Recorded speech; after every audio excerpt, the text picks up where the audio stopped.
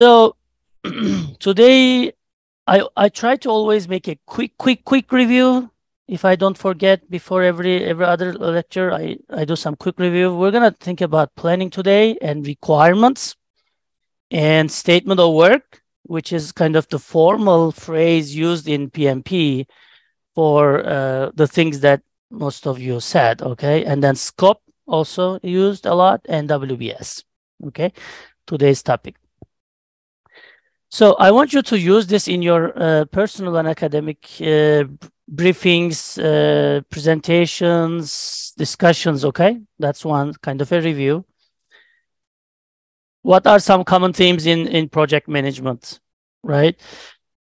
So projects are temporary, they are unique, right? They have a beginning and an end. If you are going to the factory and you're just installing the tires, like I said, and then screwing the screwdrivers, using screwdrivers to screw all the, screws, then it's not a project. It's a routine that you're working. Okay. It can be a part of the project, but what you're doing, just installing the tires, is not a project. Okay. So they should be unique. What's the triple constraints? You can write in the chat. Does anyone remember what was the triple constraints? Let's see. How did I, yeah, what was the acronym I used? Do you remember? Yes, TSC. Thank you, Ariel. Yeah. I want you to remember TSC, okay? So TSC is my acronym.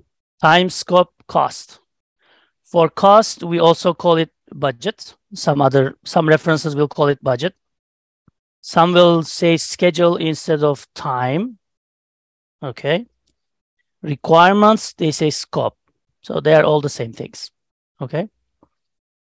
And your budget will be the function of scope, schedule, and also budget too. So what does that mean? Like budget is a function of scope and schedule. Maybe I should take out the budget, but next time. What does it mean budget is scope and schedule function? Quality chairs? Do you want, like, most of our classroom has like Zoom recordings right now, right? During the COVID-19. Before that, we have a few, but now almost all the classroom has Zoom recording capability, and maybe more than half has the camera. We can record students' video and voice. The schedule. How does it affect the budget? How come the schedule affect the budget? Then it's more expensive, right? It's more expensive because you have to hire more workers, double the workers, because you want to complete it faster, right? Yep. You got to make them work harder, like longer. So it costs you more. Yeah, for expedited work, even with USPS, right? I was mailing an envelope yesterday and they said, if you want it to get there tomorrow, you got to give me $25. Well, it was in Phoenix, right? So expedited always cost, it's the same for projects. All right. So I was happy hearing, like, students said initiation, planning. I really wanted to hear that. And interface, one of the things you want to do is what happened in the previous projects, right? You want to go back to like previous projects and get the lessons learned from there, right? That's one thing you should do for everything. What happened last year? How was the conference last year? What did the contractor do last year? Or you can even call the contractor and say, hey, this year view on the contract, what went wrong last year with you, right? On time. They paid us our money. They were always good. Like they gave us free lunch, whatever, right? So you can get the previous experience. Never underestimate that.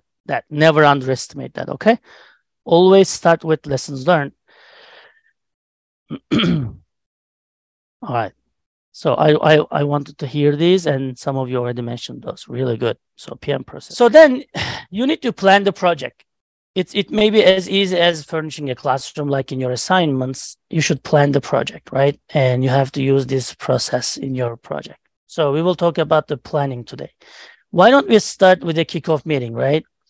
So many of you said I would go to the if there's any previous work projects done, I would like to see them. Maybe you already have a team, of course, right? You have your own employees. So why don't you start with a kickoff meeting? And sometimes you need to, because you will not be able to agree because not everyone will be there. So perhaps you need a second one as well. So here, just everybody talks about what they need, what they want, their expectations, and then they agree on what to do. Okay. So it's always good to start with a kickoff meeting.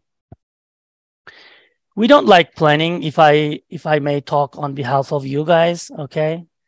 Planning takes time, it requires thinking, right? It involves paperwork, like Ahmed said, they want to document everything. So documenting means basically you're just documenting every idea, every design, and you are basically like self-imposing some limitation on your team, right? And you have to plan systematically. For example, you have to use the project management steps, right? So we really don't like planning, but we have to be in the planning process as an engineer, okay? To able to understand better the objectives. What is the objective, right? What's the objective? That's why in the beginning, the first session, I always said, here are the expectations, what you should expect from my soft skills lectures. Here's what you should expect in my project management lectures. Reduce the uncertainty, right? So efficiency, monitor and control, responsibility and accountability. What is the need area for each team, right? For that, you got to gather the need area, right? We have to be involved. So as engineers, I know, you like to sit on your desk and then get your computer and code until the morning. But that's not what you should do. You have to get involved in the planning process. Okay. Engineers, the other domains wants engineer to be in the planning process as well, because engineering costs money. And I want you to be involved in the planning process as well. Don't just say, hey, just tell me what do I need to do and I'll do it. Right. That's not an approach that we should get. So we should be in the planning process. You can read this. I'm including this just for your information. It should be explicit, intelligible, flexible. Remember what I told you about the military? They are good at planning. They are even better at updating the plan. So your plan should be flexible, right?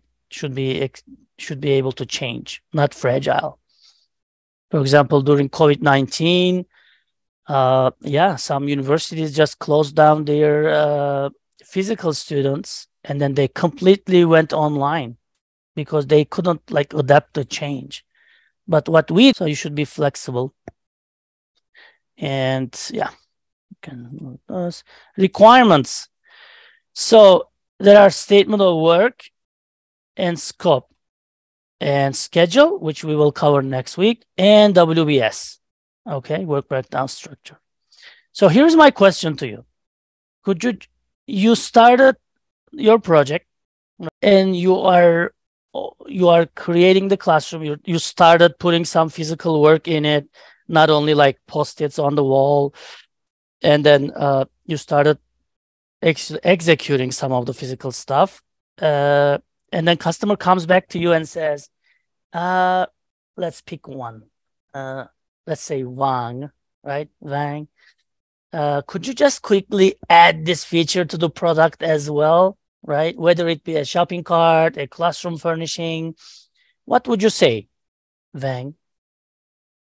Would you just say yes because they are your customer? Or would you say a big no because you started execution? Let's see. What would you say? So there's a reality. The customer is coming to you regardless of what phase, how much money you spent into the project. and they are asking you, they are customer, right? They can ask, right? What you should always say that. We understand your concerns. What do you mean by this, right? Like Meng Wen said, maybe they want to add something, but what they want to achieve is something else. Remember the tire? They needed a tire, but they explained us differently, and then we understood differently. So maybe they want to add a feature, but they really want to accomplish something else, right? So that's one. The second one, something may seem easy to you as a project manager, but we don't have the expertise for toothpaste and the space shuttle and then the shopping carts and then the furnishing a classroom, right? We can't be expert in everything. So even though it looks simple to you all, you should say, I want to ask my team. Okay? So that's two things I want you to say. So not a yes, not a no. No. What you want to say is, it does not depend. This is what I want you to say. Give me a few days or weeks, right? Whatever is needed. I'll get back to you. Let me talk to my team. But before that, even, you want to ask, what do you want with this feature? What do you mean with this feature? Do you mean that? And do you mean that? And most of the time, Meng Wang, you will see that they don't even know what they're saying, because it's possible that in their own meeting, somebody said something and she or he didn't really understand their manager, and then they're just asking you, like, just because they feel responsible and they want to ask. When you ask some questions, do you mean that? Do you mean this? Do you realize that this feature will block that feature?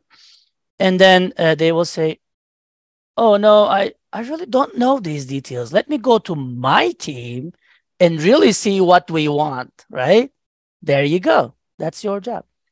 Well, now there's the question. What do you think the customer will feel about your response? Let's continue with someone else who wants to volunteer. So because customer wants yes or no, right? Customer is always right. Is it? Are they? So what would they feel about it? What would they feel about it? They want to hear a yes, right? Or maybe they want to hear a clear no.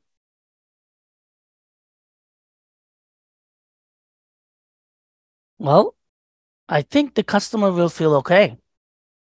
They will feel better than your yes and no most of the time, because first of all, you make them aware that they even don't know what they're asking, right? So that's a big revelation for them. Next time when they come to you, they will be more careful, more detailed, will do their homework. The second, if you think something is simple and say yes, right?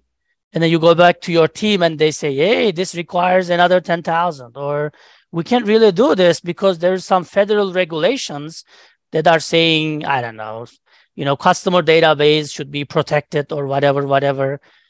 And then you can't do it. And then now, a few weeks later, you went back to customer and say, you know what? I said yes, but I apologize. We can't do it because of these federal regulations. That's worse than saying, let me consult my team. Let's see what we can do. Okay. I really don't want you to pronounce yes, and I don't want you to pronounce no, because if you say yes, the customer will not hear what you add later. They will only remember yes. If you say no and then say something, they will only remember no. So don't pronounce yes and no. Just say, I understand your concerns. Let me go back to your team. Because if you say yes and then say, but this requires this and that, they will only hear yes. Okay? So don't pronounce yes and no, please. Okay, let's go to chat. Yeah, the scope. So it really depends on, like, what I want you to do is actively listen. What is the request? What type of project are you in? Are you building a skyscraper, or you're just building a website, right? Because it really depends. Some things are physical, some things are not.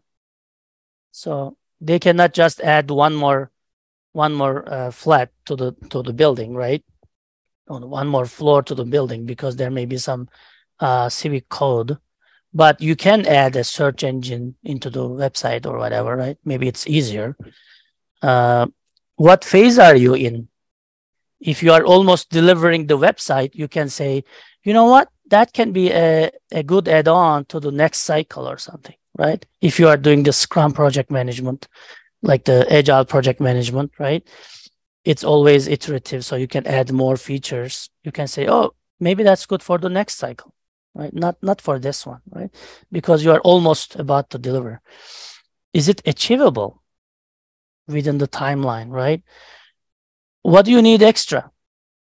You know, if you say yes to customer and then go back and say this requires a 10,000, and then the customer will say, oh no, because you said yes, I thought you could do it, right? But if you come back without saying yes, if you come back a few days later and say, here's the thing, I work with my team, we studied this, and then we need another month and we need another 10,000.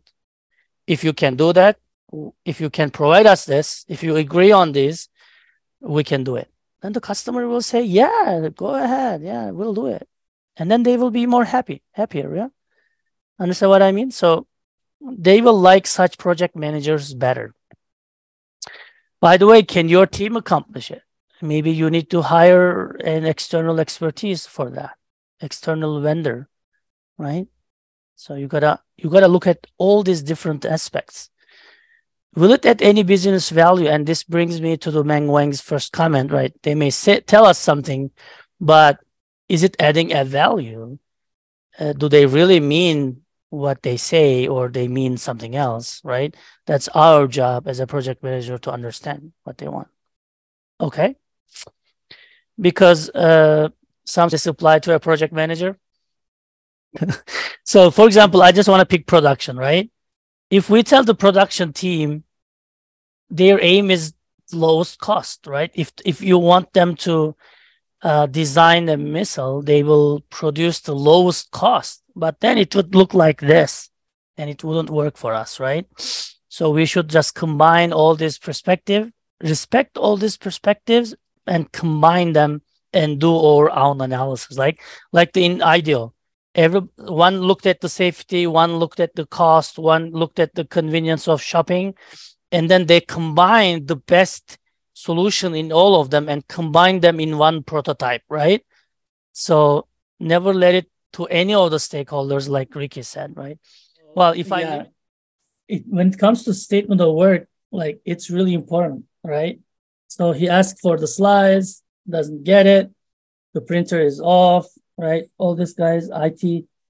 Well, every time we call someone, they say our menu changed, right? No one says we have the same menu, so just choose it. No one says that. They always say our menu has recently changed. So statement of work, anything that's not clear works for the customer, because customer is always right? So, and what is the purpose, right? What is the purpose to be achieved? What is the exclusions? What shouldn't be done, right? That's one thing that I want to see in the statement of works as well. We usually focus on what we will do, but we don't really say what we want to. You should start doing this. You should include the things that you will not do to eliminate any assumptions. Like I said, if the customer hear yes, she will not hear anything else you said. If they hear no, they will not hear anything else you said. So you want to be clear that I'm not going to paint the ceilings, right? Ceilings are excluded from painting, which when you write this, okay, if they want it painted, they will tell us now because they saw it. Otherwise, they will just assume that, hey, we told them to paint the classroom. Of course, ceiling is a part of the classroom. They're going to paint it. We assumed such, but it's not always the case, right? It's not always the case. So exclusions, I want to hear the exclusions. I want to read exclusions. Quantities, how many? Do I have 1 classroom, 5 classroom, 10 classroom? Is all classrooms, or some are, are they all the same? Do I have to do something like, do they have all the windows, all the doors, right? What are the quantities? What is the schedule? You want to say the schedule as well. Furnishing the classroom will be completed by this day, right? Deliverables, what are the deliverables? Because you cannot just deliver the whole project. You should deliver it in chunks, right? So what is the deliverables and what are the time for the deliverables? What's the acceptance criteria? What's acceptance criteria, right? So how are you gonna hand over the classroom? Is the project manager office, somebody from there will come and accept it? I don't know, maybe the case is we want the first lecture to be taught, and then we want to get the feedback from professors and customers, and then once you apply those feedback, we're going to accept the project. Can you write that? Yeah, right? You may write that as well. So you gotta, what is the acceptance criteria? Okay. In responsibility, who's gonna do what? These are all parts of the statement of work. If you can't agree goals and objectives, that's a problem area. Everyone should be able to agree. That's why exclusions are important, because it eliminates the assumptions. Maybe the, reduces the assumptions, let's say. So you should be able to change the objectives as well. There should be sufficient time to do it. Anything that's not adequately quantified and not documented works for the customer. Customers is always right. If something is vague, unclear, undefined, it'll work for the customer's benefit. Okay, so as a project manager, we want to make sure that everything is written in detail. For example, you're gonna paint the walls, right? But what color? Or maybe some other thing because of the purpose of that classroom. Maybe it's a psychology classroom or whatever, right? They will use some other specific color for that. Okay, so just saying painting the walls is not enough. Okay. When there's a personal turnover is high, that's a problem as well, right? For example, McDonald's, every time you go drive through, there's a different person probably because turnover rate is really high. So if this is happening in that company or your company as a contractor, that's a big problem because people will bring the information, just bring the information with them and leave the company. If they didn't document somewhere in Google Drive, some, papers, folders, it's going to be lost. And sometimes people change in the, like that. If project management office manager change, you got to make sure to contact her again and maybe make a meeting and update her about your project, because there will be hundreds of projects she's handling and you want to make sure that she knows yours, right? She has the up-to-date latest information about yours. So when personnel turnover is high, be careful about your stakeholders and who changed. Okay, you can read those. Let's see. Scope is the basically project description, again, acceptance criteria, project deliverables, what is excluded, what's the constraint. You can say the budget of the furnishing classroom is, we're looking around 20,000, right? You got to say that in the statement of work. You can change it later if needed, but both parties should agree. What's the applicable engineering standards? There will be screens, there will be power. So is there any electrical engineering federal regulations for those things, right? So you got to make sure to build that.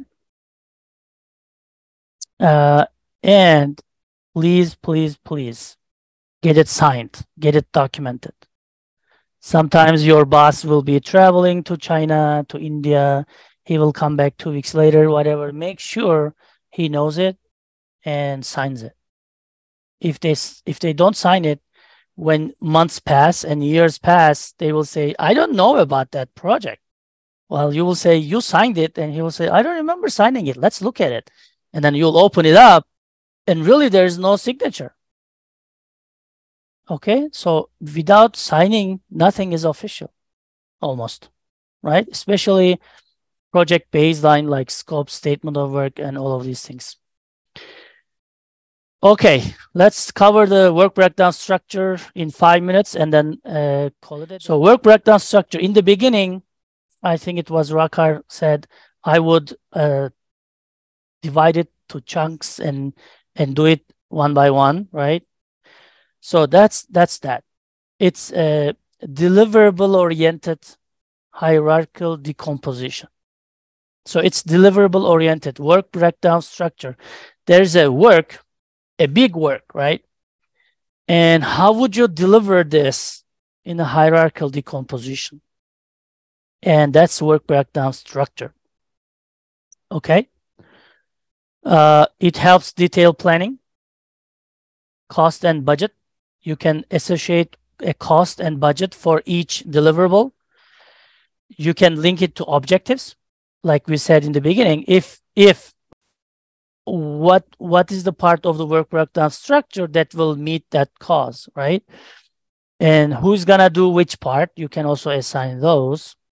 And yeah, you can do those things. So this is helping. So that's what it looks like. Okay, so there's a main project. There's a major subsystem, task, subtask, and work package and activities.